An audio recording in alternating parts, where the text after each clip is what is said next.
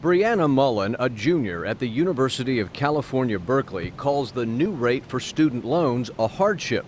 She says a rate of 6.8% will add $1,300 to her long-term debt when she's already putting herself through college and working 2 jobs to hold down her debt. I think it's really unfair for students to be in this place where they can't even bet on the next 3 years, or they can't even bet that they'll be able to finish their college degree and still be able to afford rent after they graduate, let alone even finding a job in their desired profession. It's very discouraging and it's very disappointing. Anthony Paolino, a senior at Providence College, worries the new interest rate will harm veterans.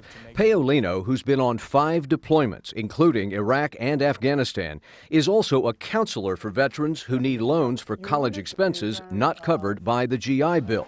Because the new rate will add $2,600 to the average student debt, he says some veterans won't even consider college. What are they facing that $2,600 would make such a difference? They're already having transitional struggles. I'm concerned as an advocate that a lot of our students will be discouraged, even if it's just a little bit. It would be discouraged enough for them to walk away and say this might not be the best plan then. Both parties in Congress agree that 6.8% is too high. They just don't agree on how to fix it. And by going home on recess last Friday, Congress missed its own deadline for avoiding the increase. The Republican-controlled House did pass a bill that ties student loan rates to the U.S. Treasury borrowing cost plus 2.5%. This week, that rate would be 5%, but the rate could vary and float up to a maximum of 8.5%.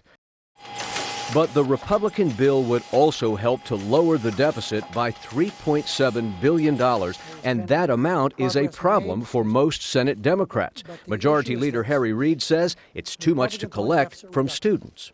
We don't think there should be deficit reduction based on the backs of these young men and women who are trying to go to college. The Senate is working on a compromise bill, and all sides promise the 6.8% rate will be reversed with a credit to any student who pays it.